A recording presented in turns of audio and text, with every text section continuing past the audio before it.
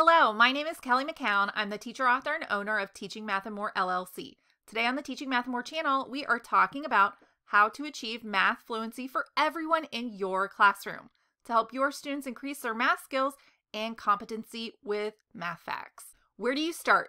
The goal of math fluency is to teach your students how to quickly recall math facts. So let's say that again. The goal of math fluency is to teach your students how to quickly recall math facts. Goals are good to know because that's where you're going. That's where you're headed. The end goal for math fluency is to have your students be able to recall math facts quickly. When your students know how to use addition, subtraction, multiplication, and division facts through conceptual learning, they will succeed. So, what math skills do you want your students to master? Math fluency is a way of teaching math skills to your students in a meaningful way with fact strategies and memorization. Teaching math fluency doesn't have to be stressful or overwhelming, so let's look at the following steps for math fluency in your classroom now.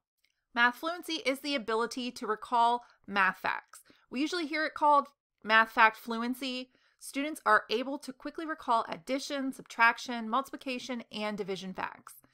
Math fluency extends through middle school.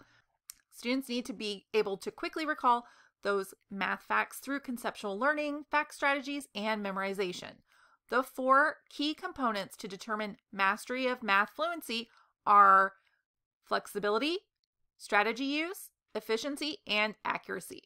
Now, it's not a quick fix, but rather it helps students achieve automaticity of their math facts. A common benchmark is asking students to recall 30 facts in 1 minute. Why?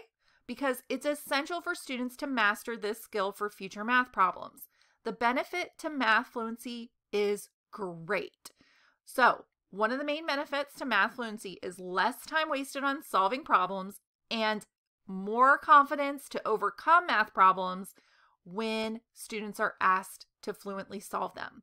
It's important to note that the purpose of math fluency does not happen at the same time for every kid, but rather students will naturally progress at their own rate of math fluency.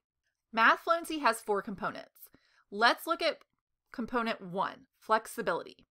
Having flexibility teaching math facts happens when students are learning their math facts and tying them to previous facts that they've learned.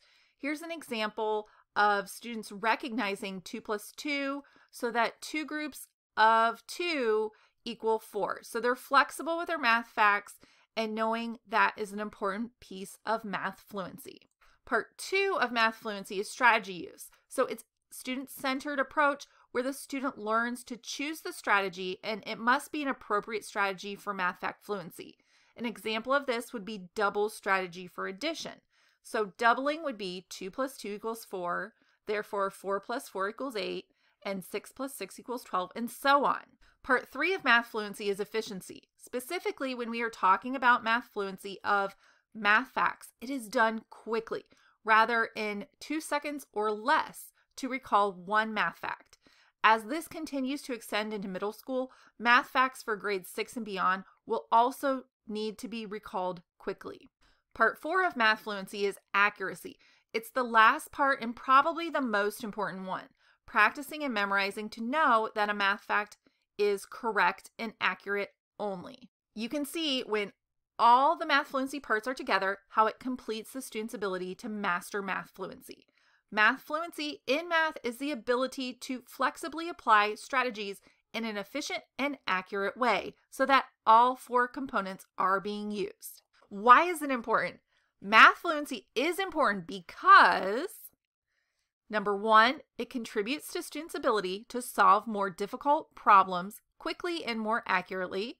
Number 2, it builds students' confidence in their math ability to solve difficult problems. And number 3, it leads to success in students' future mathematics courses. When going through the process of math fluency for the first time, you may have some questions about how will it run more smoothly. So here are some tips that have helped. Number 1, conceptual learning. First, teach your students the meaning of the operation so that students will truly understand them. Give them the opportunity to use lots of manipulatives and models. Number 2, fact strategies. Explicitly teach strategies to students. Give lots of examples and opportunities to practice and apply these strategies. Make sure to emphasize the relationships and connections between the operations. Use and give your students the opportunity to use lots of manipulatives and models. Then require your students to explain and use strategies to justify their responses. Remember, number 3, memorization of basic math facts. This can be done in varied ways, but give your students daily opportunities to practice. Your students should be able to recall a fact within 2 seconds. Practice facts in class using games. Make sure it's fun and differentiate when possible. There is a solution to the problem of teaching for fluency. Try teaching with the 4-part approach. You can plan for math fluency for your students. Grab the math fluency notes for this series today. It's a 5-part video series on how to achieve math fluency.